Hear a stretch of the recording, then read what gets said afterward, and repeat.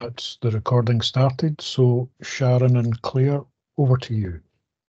Okay, that's great. I've just got a wee presentation, so I'll just get that up.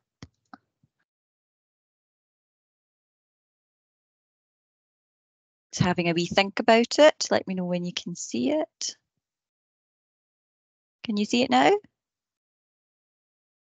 Yeah. Yep, Okay. that's it. Perfect.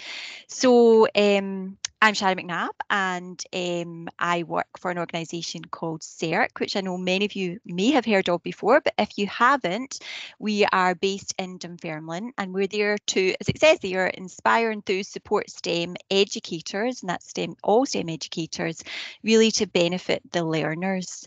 So I have been programme manager for the Young STEM Leader programme for about 6 months now, so I'm still quite new to the post.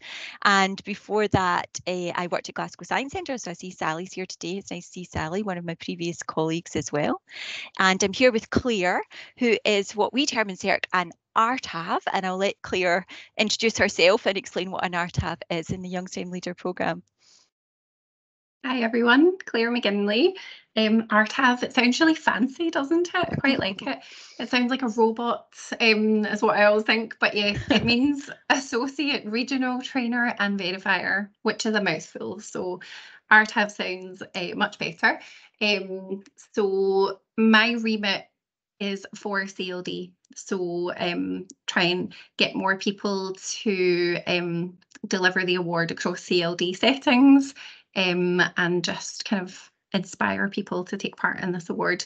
Wearing my other hat, I'm also the development manager over at Paisley YMCA. So I see some familiar colleagues from that journey. Hi, Hilary. Hi, Katie. So yeah, we are a STEM and digital youth workspace over in Paisley.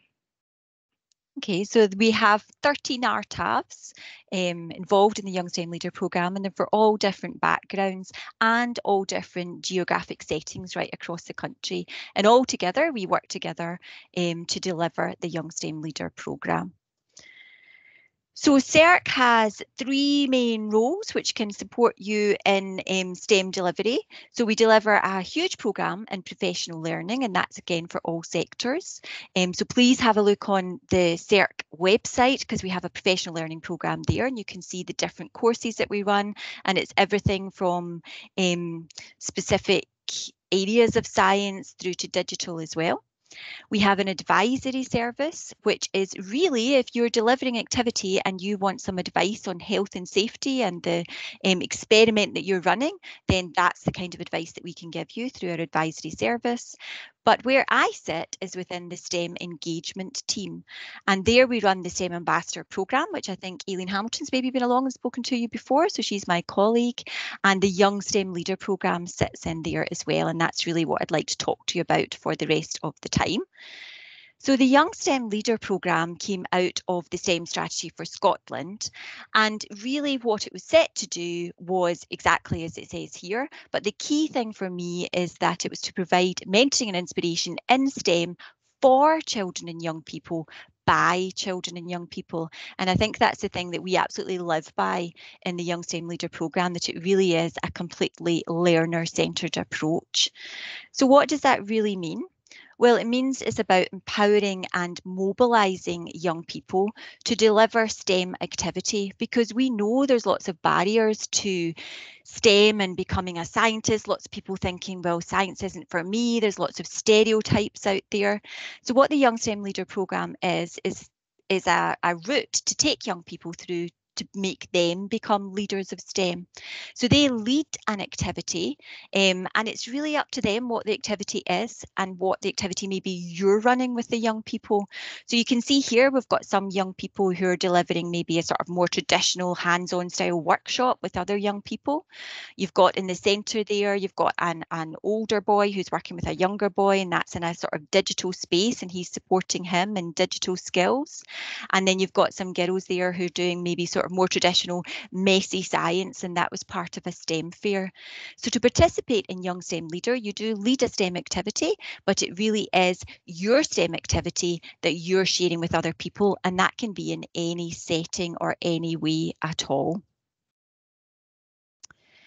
So the first thing to say is this programme is completely free for everyone, for every young person in Scotland to access. It is supported by the Scottish Government and it is for all young people in Scotland to participate in.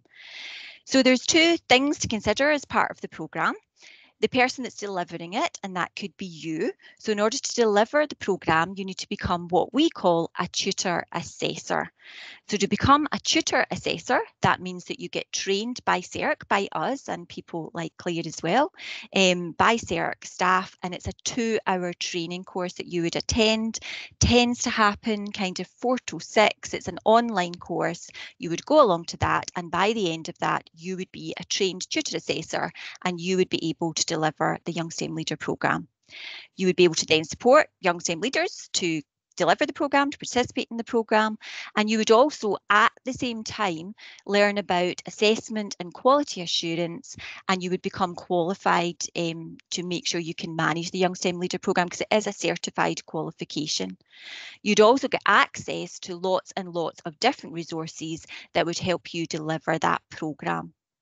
So for the young person then, you would be enabling them to lead STEM activities, to therefore build their STEM capital, to make them feel, well, STEM is for me. It's not just all people in white coats that sit in these places with the funny hair.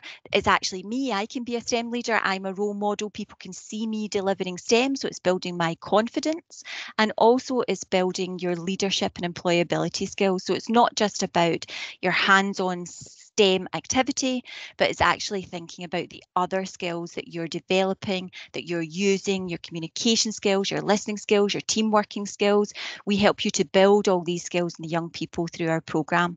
And all the way through, what you're doing is gathering evidence for the award in a really simple, easy to follow logbook that we have. So there's different levels of the programme, and these are aligned traditionally to the Curriculum for Excellence levels. But the beauty of these is that they're not confined by any sort of school setting. They are determined on where your learner is. So we have levels 2 to 4, which we call the non-formal levels. And that simply means that you participate in these, you do get a certificate at the end, you can get a Young STEM Leader badge, but these are not accredited qualifications. You don't get points, I suppose, towards these, because we also have levels 4, 5, 6, and we're about to launch level 7 after summer. And these are SQA, so Scottish Qualification accredited awards. So that means that they're a real qualification that your young people will get credit points for completing that qualification and everything that's associated with it. So it is a real qualification at those levels.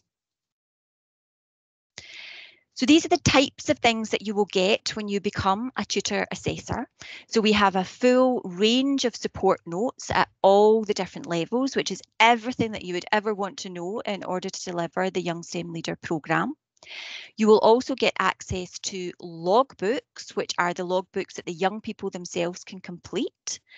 And these are available as paper copies, so you can have logbooks. We can provide some to you. You can also print them off online. And then you will also have activity packs. And within the activity packs are a full set of resources, of lessons, if you like, of activities that you can do to support your young people to achieve the Young STEM Leader programme. Now, the key thing about the Young STEM Leader programme is that we have a whole series of what we term learning outcomes or actions that you're working towards with the young people. The activity packs can be really prescriptive and can help you deliver all of these different learning outcomes. Or you might have lots of activities that you're already running, in which case you should absolutely 100% use them.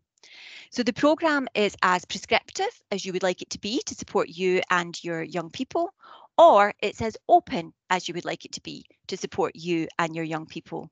The key thing is that you are already doing lots of STEM activities within your setting, and what we want to do is provide a framework around which your young people can achieve a certificate, they can achieve the Young STEM Leader Award.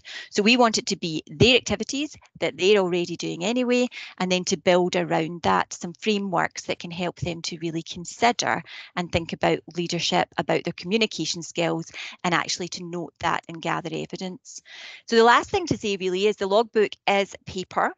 It can involve writing if that's what you would like it to do, but equally we have a website, or we can use the paper copies, and there's a portal on there where young people can access it digitally. Both the systems enable you to upload photographs, to do a wee piece to camera, to really gather evidence in any way that shows the young people as being participating in the programme. So it's not about the quality of the written word, it's absolutely the opposite of that. It's actually about the young person collating their young STEM leader journey in whichever way is most suitable for them to make it most accessible for them. So I'm going to hand over to Claire, who's going to talk you through a wee bit more about how this has been used in the CLD sector and what it looks like there. Thank you. Thank you, Sharon.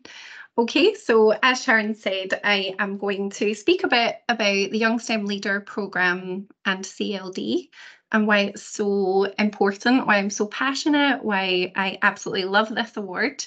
But I think it's really important that we do embed it in CLD settings, and then share some examples of the Young STEM Leader programme in the wild in CLD settings. So I think it's really important to pick up that when we say the Young STEM Leader programme is for every young person in Scotland, just as there's people that will immediately discount themselves from being in STEM, then you've got this subset of young people that would go, oh, that Young STEM Leader programme's not really for me at all.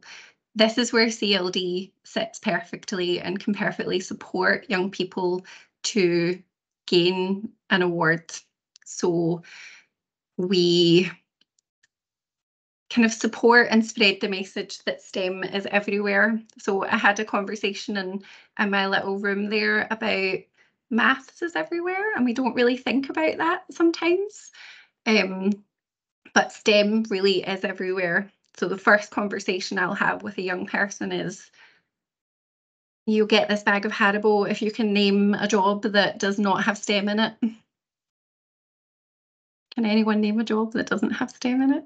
I don't have any Haribo, but you know, we think about that.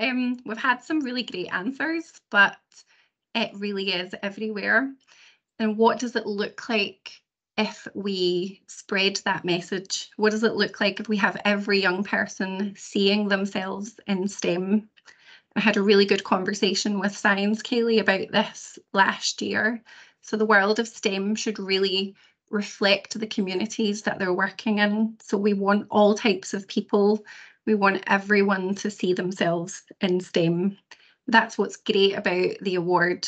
It's a leadership opportunity for young people, but it's also an opportunity for them to access STEM in a way that works for them and is and can be entirely led by them.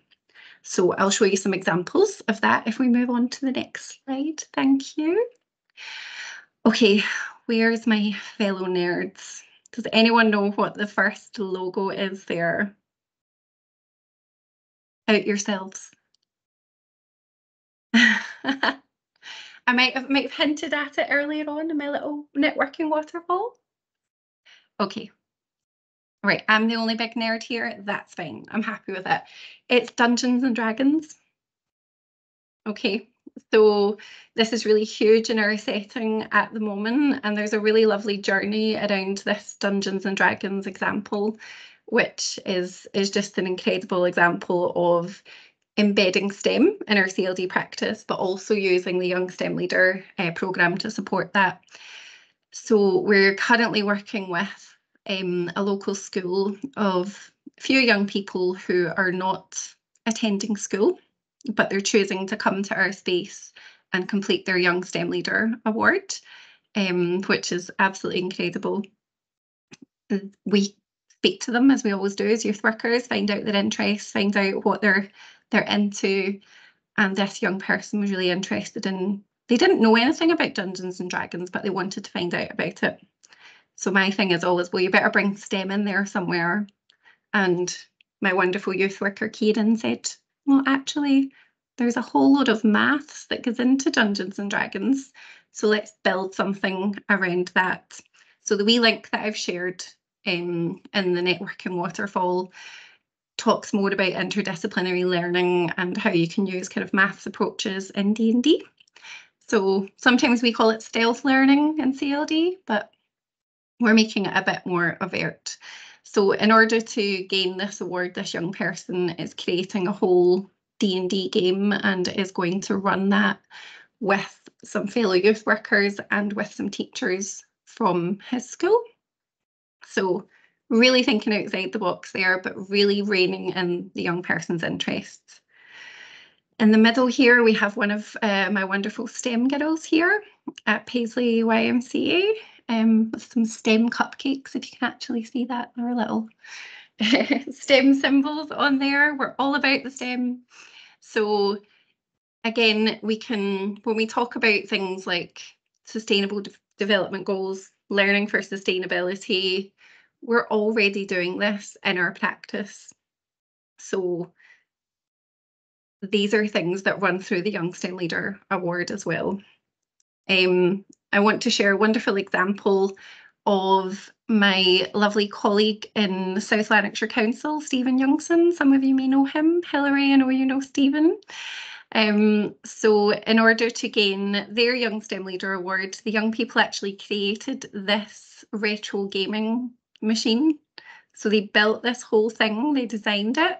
So they went through the design process, and they used a Raspberry Pi for the processing system. So that was just an incredible example of just taking the young person's interests and supporting them to gain an award. I'm really bizarrely clear. Sorry to interrupt, but Sure. I was speaking about this in our breakout room, just because one of the other things that Stephen did with his group is he got the STEM ambassadors to come in and talk to the young people about design thinking in relation to how Concorde was designed. So it was an airplane designer that came in to speak to them, and it was the airplane designer that kind of inspired them in terms of the process. Yeah, so yeah, it's a great story and one that I refer to from time to time. So Yeah. it just so happened the time was today. Perfect. I love that, Hilary.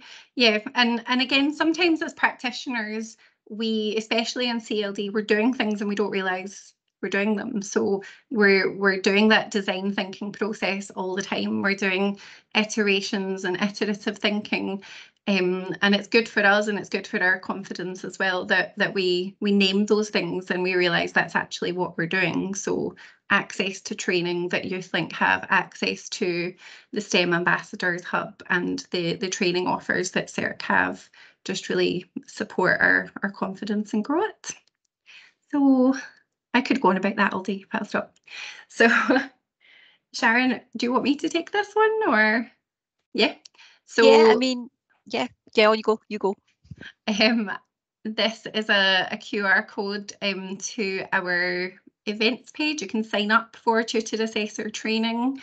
I will say it's a very supportive programme. It's a very supportive award. That's something I always say throughout my training.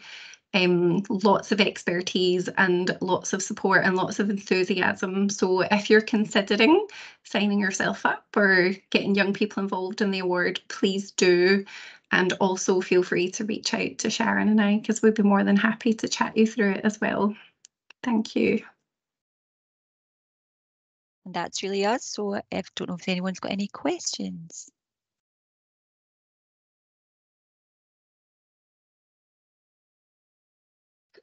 Thanks, both of you. I'll just stop the recording, folks, just before we go into